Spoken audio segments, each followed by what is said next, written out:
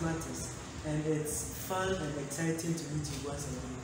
You know what? Today our lesson is going to be based on place value. It's a game. This, as you see here, it's a game. It's called the place value wheel, or some also call it the number wheel.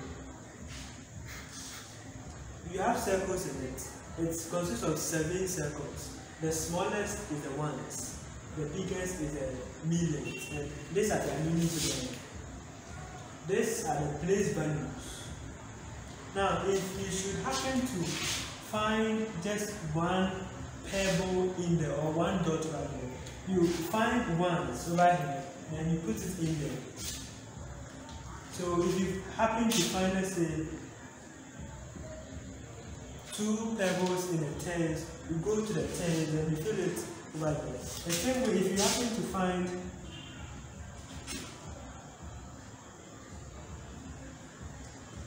4 pebbles or dots at the millions, you come, then you throw it in here. I hope you are following what I'm doing. So it's about looking at the circle, then telling us the amount of pebbles or dots or circles you find in it. So that will be our lesson for today, and I will explain more as we move on. Bye bye. Thanks.